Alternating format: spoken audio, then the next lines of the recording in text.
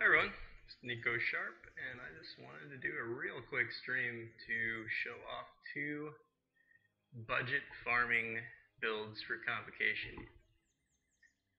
Hold on!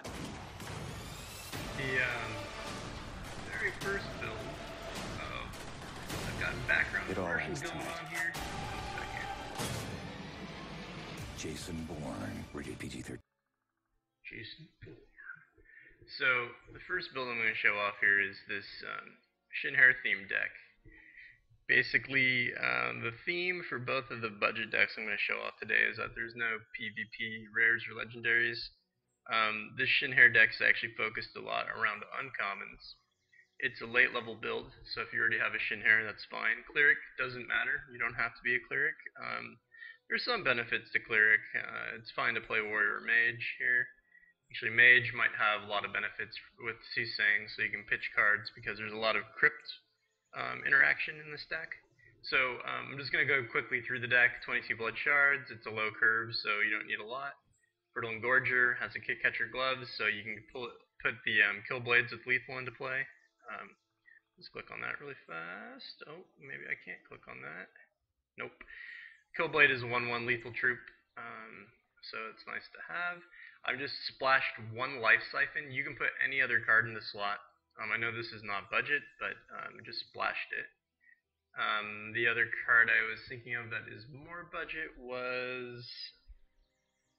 what was it? Sepulchra Maggot. Put a Sepulchra Maggot in here, because you're going to have some sacrifice triggers. In fact... no, I won't do it right. Oh, I'll do it right now. Whatever. Let's put the maggot in, since this is budget anyway. That might have been one oversight on my part. Okay, we're going to save. Underworld Recruiter. Your Underworld troops in all zones have cost -1. Her equipment, Trinket. When another Underworld troop enters play under your control, this gets +1/+1. She used to be even stronger because she even gave herself +1/+1, but she doesn't do that anymore. But since we have a lot of 1-drops, sometimes we're going to wait to drop our 1-drop later, because it will become a 0-drop after we play the Underworld Recruit. So we'll play her on 2 and then drop all of our 1-drops right after her.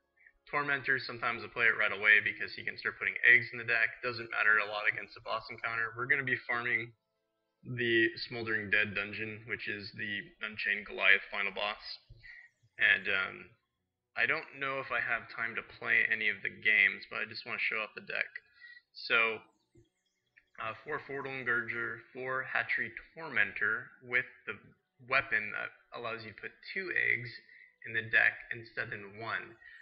Other interesting thing to note is every time the Unchained Goliath damages himself, you put eggs in his deck at the end of his turn. So that's kind of a funny interaction with this particular card. Not that it matters, because the whole point of the Unchained Goliath is you want to kill him before he turns. Shin'Hare Eulogist, chest equipment. When he enters play, you can sacrifice another troop, any troop in play, gain 2 health, and if it's a Shin'Hare, he'll get +1/+1, because that's his base ability.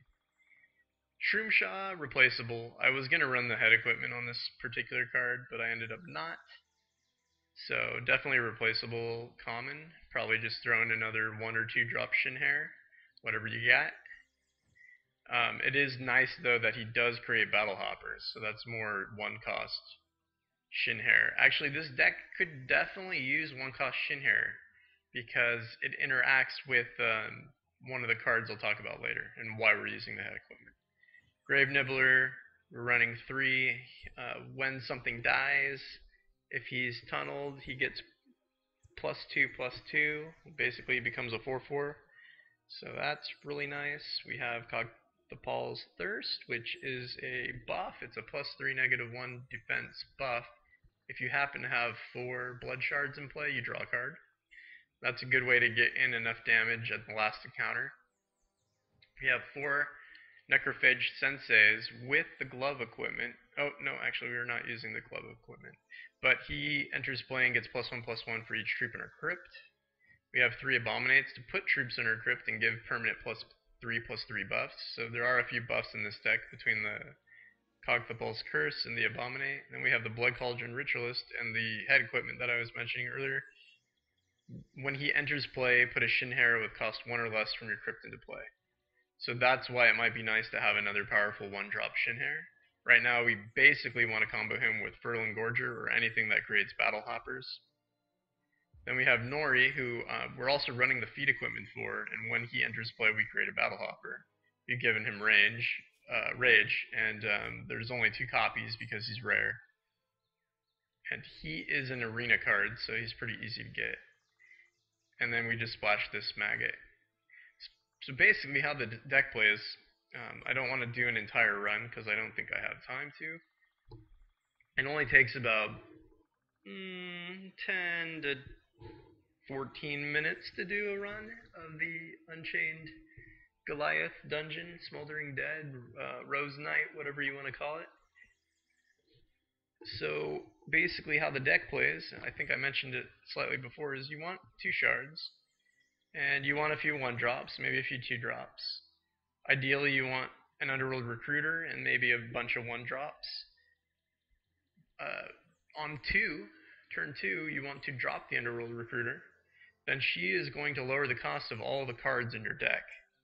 So if you have her and a bunch of 1-drops, then you follow up and you play all your 1-drops. And then what happens then is that she gets +1/+1 for every Underworld troop that enters play. So she becomes quite large. And because we're playing Cleric, we also have Steadfast, which allows us to not lose a blocker after we attack. So even if she's big, we get to attack with her and we get to block with her. Let me quickly go into my talents. I don't think they matter very much, but I'll explain why I chose these talents. We're not running any Clerics in this Cleric deck, so we're not even getting the affinity. We're getting the Monument of Faith because the Monument of Faith allows us to have Steadfast. We're going to play this ability where when we have 25 or more health, because we're going to start with 28 health, the troops that we draw get +1 defense, which is a nice bonus. I'm also choosing Blessings grant me an additional 2 health, so I might be able to pop back up to above 25 if I take any damage. So the next few troops I draw will be able to get that +1 defense. And then we're also playing this Enhanced Blessing, where a random troop we control, the highest cost, gets +1/+1 when we play a Blessing. These 2 abilities will barely ever happen, because you usually beat any encounter by turn 4, 5, 6. So the likelihood of you drawing a Blessing is pretty slim. And then just splashed 1 point for +3 health. We could have taken anything. We could have taken this +3, we could have taken the Divine Altar. Maybe, yeah, so Divine Altar wouldn't have done anything for us, so the +3 health was probably the best choice. I was kind of hoping, I saw the arrow going this way, I thought I can connect to the Good Karma aura aspect, but I couldn't. Anyway, so that's the deck. I would do a test play to show you how it plays. It takes me about 10 to 12 minutes, Roy. Even with the budget deck. I have a tune deck that can do it faster. I'll show you my tune deck before I end the stream. I've showed it before, and I think I recorded it, but anyway, so okay, so that's the Shin'Hare deck,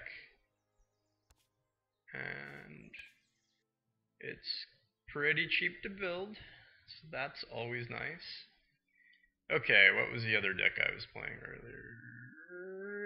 Dwarf Cleric? I think it was Dwarf Cleric.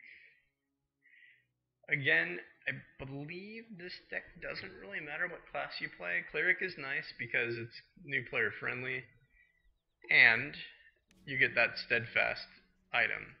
This deck is themed around Mono Sapphire, actually. Mono Sapphire Artifact. And it could be just fine playing it as Dwarf Mage or Dwarf Warrior. So the theme of this deck is just flood the board very quickly. Dwarf Mage Slaughter Gear, and it takes about 15 minutes. Okay. Yeah, I mean, my computer's kind of slow too. The Ruby deck I'm running does have Slaughter Gear in it, but it's really blazing fast. It's elf, and I'll show you it in a second. You'll see why it's fast. Anyway, this deck is also very fast. it takes a few more turns to win in comparison to the Shin'Hare one I just showed. And it also could probably be tweaked to be even faster. I'm not quite sure. It doesn't have any real bad matchups, but you do want to kind of draw into those shards.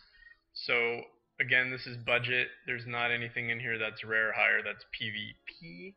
There's a few PvP cards that are uncommon or common that oddly cost a lot because people are going crazy with set 2 and set 1 cards on the auction house. But other than that, the deck's really cheap.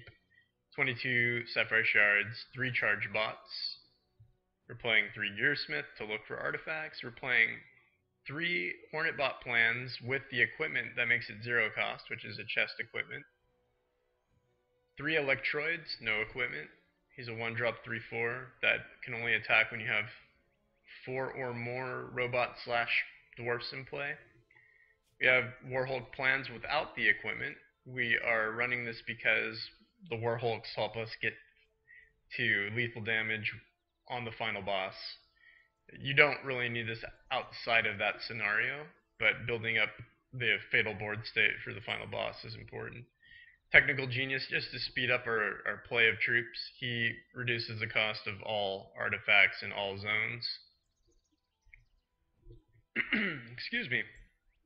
Reactor Bot with the trinket equipment.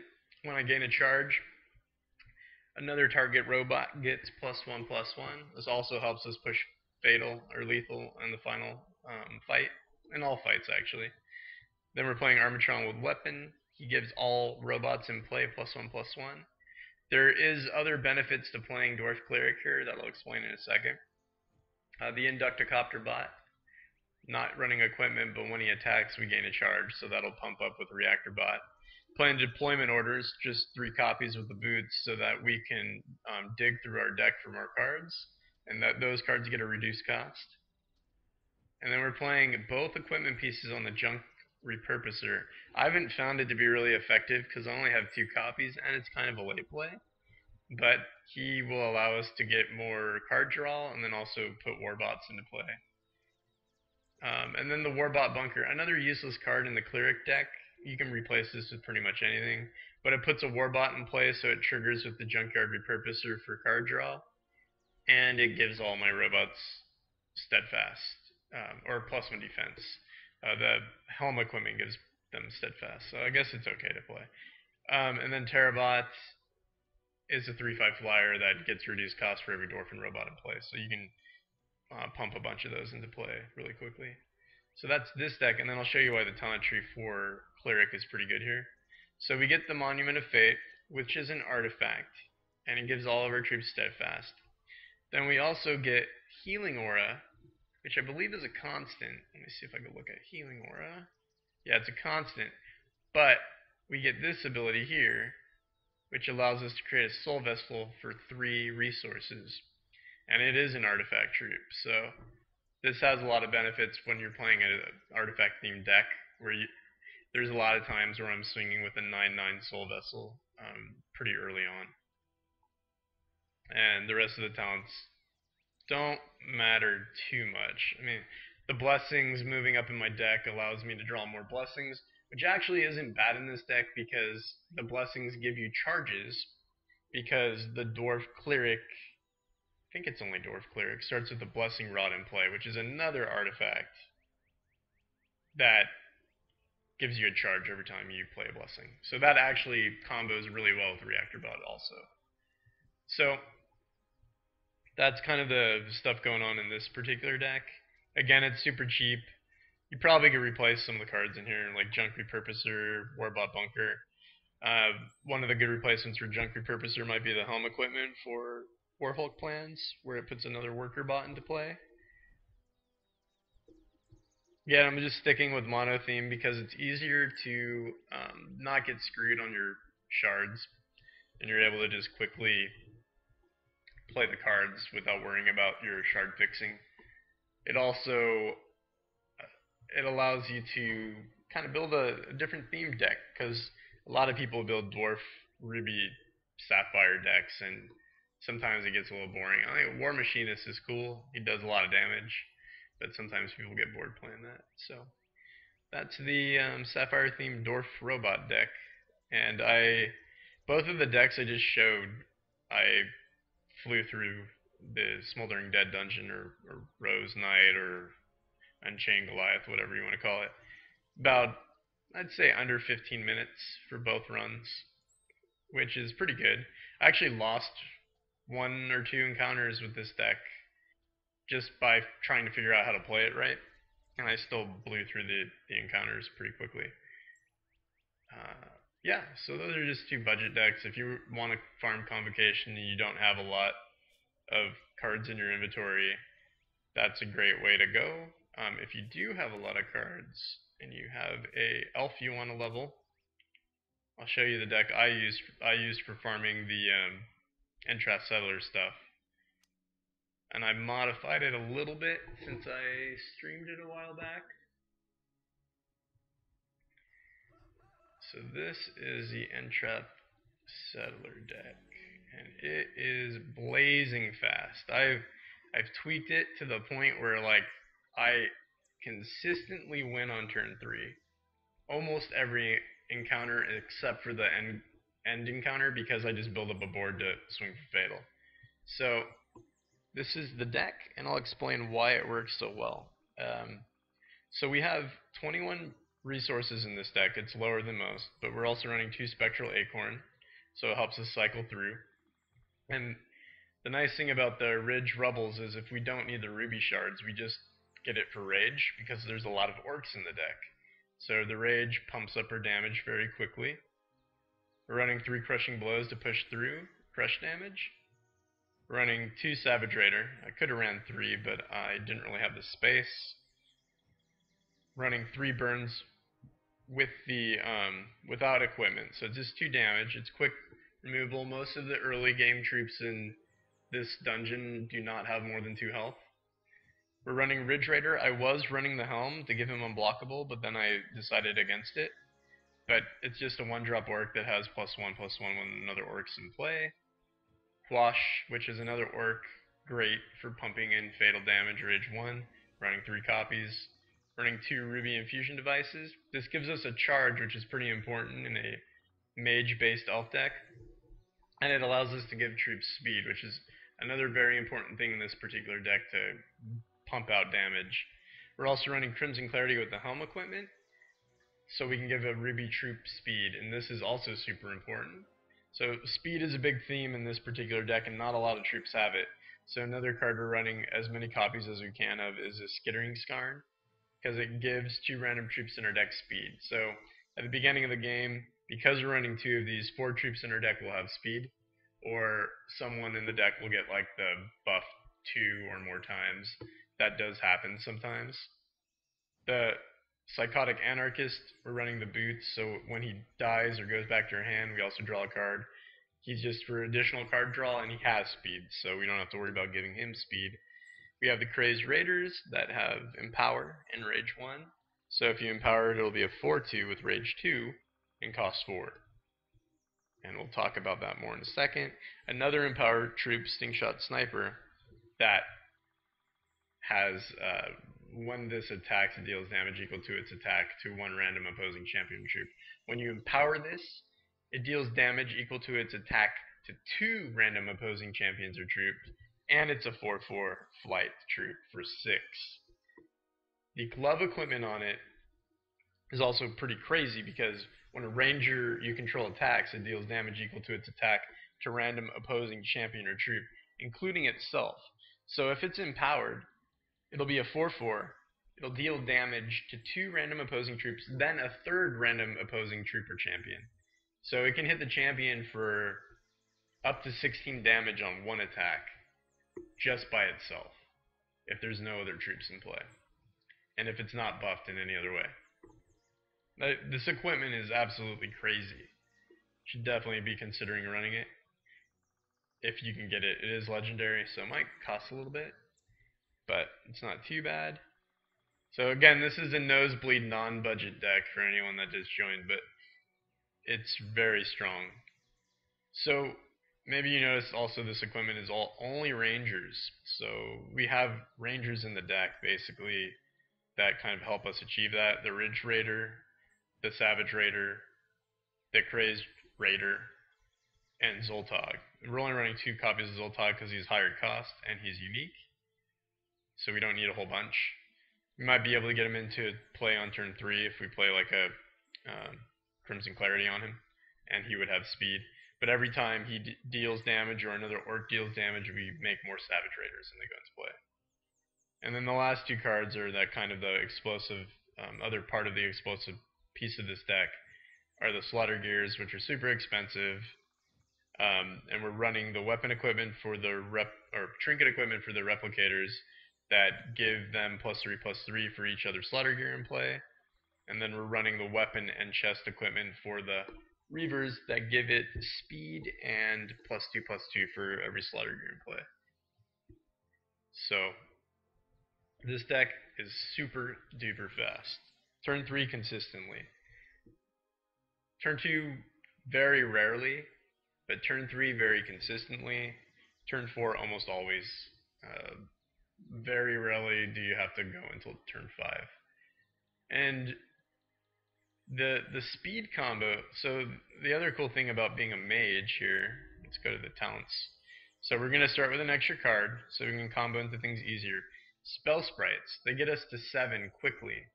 The trick is we want to transmogrify, embiggen as soon as possible, because we give a troop permanent +3/+3.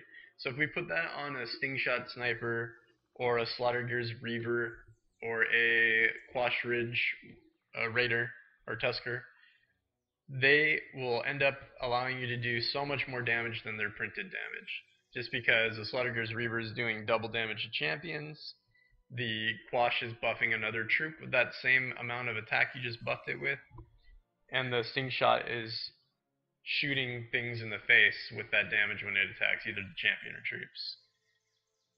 So spell sprites help you get to 7. Sometimes you don't get quite to 7, you only get to 6, so you can telekinesis something on the opposing troop's board to get through fatal or lethal. You also have Soothsaying if you need to dig, which is just a base ability for 4.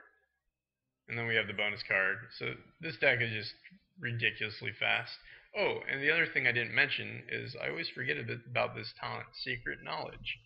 Well, this talent kind of breaks the deck in so many ways, because if you draw a card that is something you can empower, like a Stingshot Sniper or a Crazed Raider, or B, something that allows you to play cards quicker, like a Crimson Clarity, and it gets a -2 cost, you're going to win extremely fast. Turn 2. Like turn 2 Crimson Clarity that has a 0 cost, or even turn 1, because you can draw into it with a Spectral Acorn, or a, what's this guy's name? Spell Sprite, because they both draw cards. So if you draw into a turn 1 or turn 2 Crimson Clarity with a 0 cost, you're going to then have either 4 or 5 open resources, and one of the troops in your hand is going to have speed. If you draw into a Crazed Raider or a Stingshot Sniper, you're either going to be playing a Stingshot Sniper for 2, empowered, or you're going to be playing a Crazed Raider for free, empowered. So that's either a 4/2 Rage 2, or a 4/4 Flight, deal crazy damage flyer. So that's why this deck is so explosive. Turn 3 wins are not unusual. Anyway, that's all I wanted to show. 2 budget decks and then this crazy one that I've been farming with.